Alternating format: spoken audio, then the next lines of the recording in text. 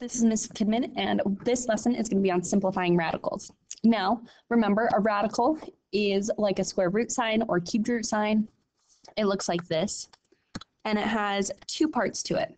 We have our radicand, which is the stuff inside, and then we have the little number on the outside that tells us what we need. So say, for example, we had the cubed root of 27. This 27 on the inside is what we're trying to simplify.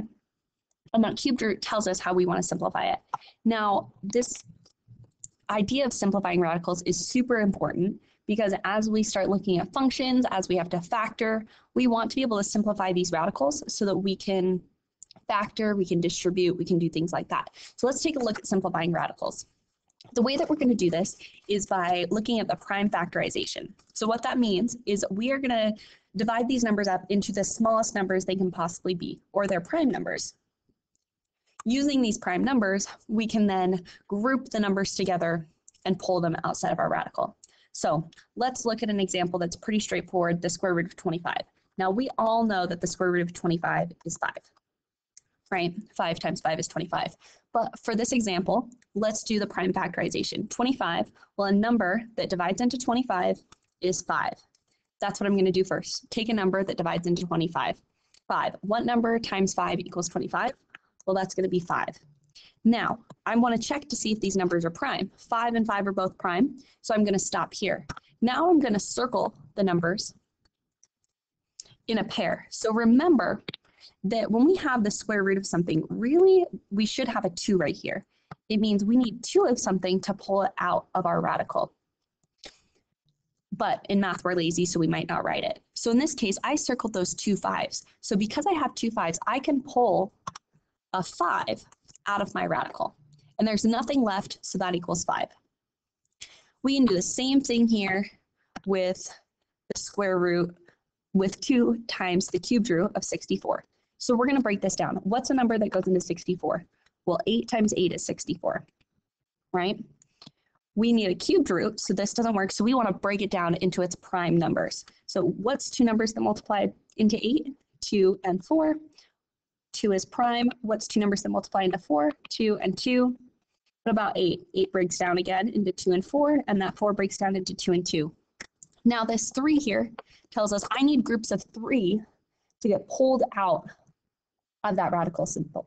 So I'm going to look at the numbers that I have here. So underlined in green are all of my numbers that I can look at, and I want to circle those in groups of 3 of the same number. So here I have a group of 3 2s, and here I have a group of 3 2s. So those 3 2s, that tells me that I can pull a 2 out of my radical. Notice there's nothing else underlined in green left over that isn't circled. So we can pull everything out of that radical. And as we pull things out of that radical, we're going to multiply the numbers that we pull out. So there's already a 2 outside of our radical here. I'm going to multiply that times this 2 that I'm pulling out, and then that times this 2 that I'm pulling out. Now we have no other numbers left, so that's where we end. 2 times 2 times 2 is 8. And that's what that simplifies down into. Now, these ones all worked out nicely, but what if they don't reduce completely? We're going to do the same thing, and remember, based on the number that's written in the with our radical, that's the pairs that we're going to circle. So let's take this square root of 150. The square root means I need pairs of 2. So some numbers that 150 divide into, well, 2 and 75. 75 factors into 3 and 25. 25 factors into 5 and 5, right? 5 times 5 is 25, 3 times 25 is 75, 2 times 75 is 150. There we go. So all of the numbers that I just factored out are now underlined in green. I have a 2, a 3, a 5, and a 5. Now, I want to circle any sets of 2 of the same number. So there's only 1 2, so I can't circle it. There's 1 3, I can't circle it, but there are 2 5s. So I'm going to circle that 5. Now, that 5 is going to come out of my radical. That 2 and the 3 have to stay in because they didn't have a pair to help pull it out. So when I write what this equals, I have a 5 on the outside And then that's going to be multiplied by the inside, and the numbers on the inside we're going to multiply together as well. So I have a 2 left on the inside and a 3 left on the inside. So now we're going to simplify those by saying it's 5 times the square root of 2 times 3, which is 6. So that's how we would simplify it if it doesn't reduce completely. We're still going to do that prime factor, so we're going to factor it out as much as we possibly can till all of the numbers are prime or can't divide anymore. And then we're going to circle groups of whatever that root is. So if we have the square root of, if we have a square root, circle numbers in groups of 2 of the same number. If it's a cubed root, we circle them in groups of 3. If it's a 6th root, we're going to circle them in groups of 6. That's how it's going to work.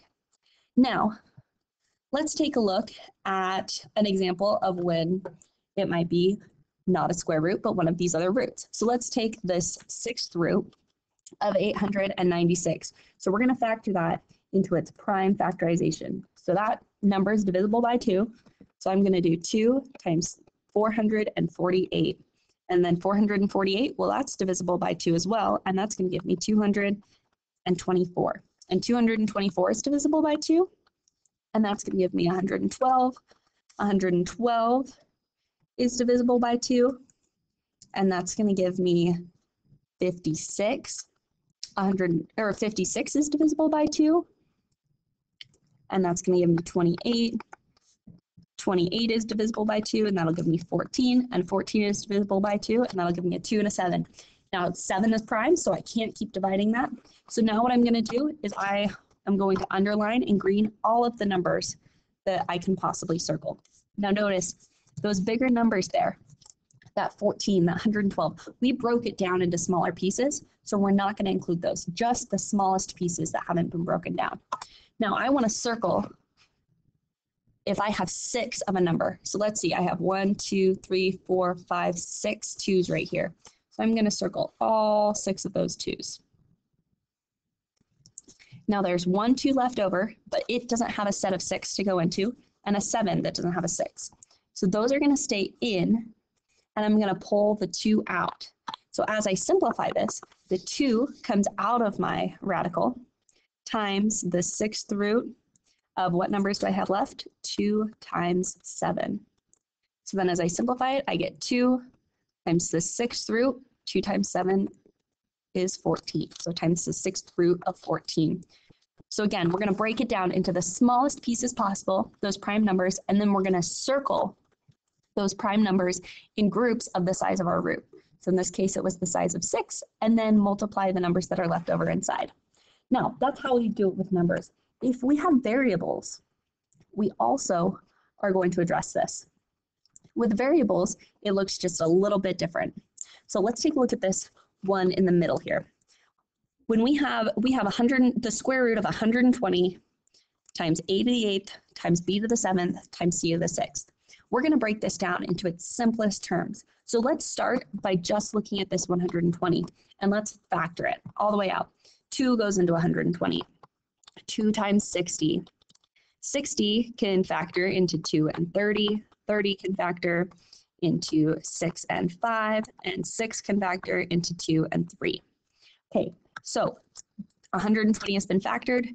These are the elements that it factors into: 2, 2, 2, 3, and 5.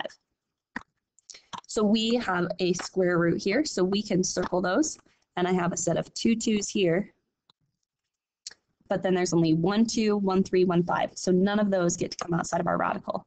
Now we have to look at our a. A to the 8th is the same as saying a times a times a times a 8 times. So that's what that is. B to the 7th, the same sort of thing. It's b times b times b 7 times. And then our c to the 6th, the same way. There are 6 c's being multiplied together. So now we have those all factored out. We have it broken up. Now with our variables, we're going to do the same thing. We need them in sets of 2. So I'm going to circle all my variables in sets of 2. So I have 2 a's here, 2 here, 2 here, 2 here. Got 2 b's, 2 b's, 2 b's. Oh, this b right here is left over. You can see it there. That b is left over. 2 C's, 2 C's, 2 C's. So now I have all of my groups of 2 of the same circled. Now to simplify it, I'm going to pull everything that's circled out. So I have a 2, I have an A, I have an A.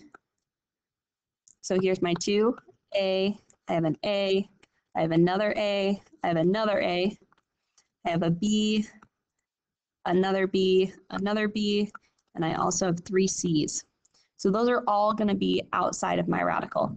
Now what about inside of my radical?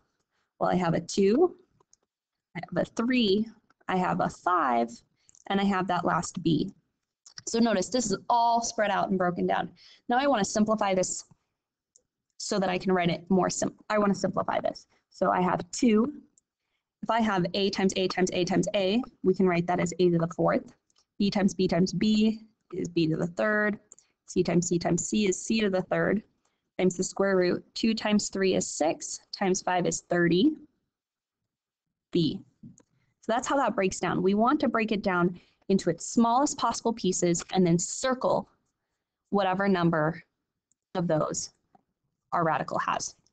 So similarly, let's do it again, but now let's do it with these ones. Now, notice this is a cubed root, but I also want you to notice that we have a negative right here. Now, when we have an odd root, so like a cubed root, a fifth root, things like that, if we have a negative inside, we can actually pull it out. So in order to do that, we're going to factor this, but we want to factor it using negative numbers. So 54, well, I know that 54 is the same as 9 and negative 6. 9 times negative 6 is 54. Now, neither 9 or negative 6 is a prime number. So we want to factor these again until they get into their prime numbers. Now, this negative 6, I'm going to factor it into a negative 3 and a 2. The reason why I choose the negative 3 is because I want something that I can pull the negative out. So this negative 3 here, the reason I chose negative 3 is because I know 9 is not divisible by 2, but 9 is divisible by 3. So I'm going to break that down into my negatives. 9 is the same as negative 3 times negative 3, right? Because a negative times a negative is a positive. So that's broken all the way down there. And we have negative 3, negative 3, negative 3, negative 3, negative 3, 2. Now let's break down our variables. I have an x, x, x, x, x. I have 7 y's. And I have 9 z's. 1, 2, 3, 4, 6. And I know it seems tedious, but it's so helpful to write it all out. So now that I have it all written out, I want to circle. I need groups of 3 of something. So here are 3 negative 3's. There's only 1, 2, so it's going to be left alone. I have a group of 3 x's here. Oh, and notice there are 2 x's left over. Here's a group of 3 y's. Here's another group of 3 y's, but we still have a y left over. Here's a group of 3 z's. Here's a group of 3 z's, and here's a group of 3 z's. So notice I have a negative 3, I have an x, I have a y, 2 y's, and then I have 3 z's. All of those ones written in blue, all of those circles are going to get pulled out of our radical. And then everything underlined in just green and not circled is going to stay in. Now let's write that new radical here. We have negative 3 times x times y times y times z times z times z. Okay, so that's everything outside of my radical. Then I have that times the cubed root of everything that stays inside R2, an x, and a y. Now I want to simplify those. And the way I'm going to simplify those is just by writing it out. So here we go. We've got negative 3 times x times y times y times z times z times z. Well, negative 3 will stay the same. Our x will stay the same. If we have 2 y's, I can write that as y squared. 3 z's is z cubed times the cubed root 2 times x squared times y. There you go. That's how that simplifies out. So a reminder, as we simplify these radicals, what we're going to do is we are going to break them down into its smallest pieces, or do something called their prime factorization, where we break it down into the smallest numbers it can. We're going to break down all of our variables. So instead of it being x to the fifth, it's x times x times x times x times x. And then we're going to circle the groups of the same number or variable based on whatever our root is. So if it's a cubed root, we're going to circle groups of 3 of the same. If it's a fifth root, we're going to circle groups of 5 of the same. And then everything that's circled gets put on the outside of the radical. Everything that isn't circled stays on the inside, and we multiply those all together and simplify them. And that is how we simplify radical expressions.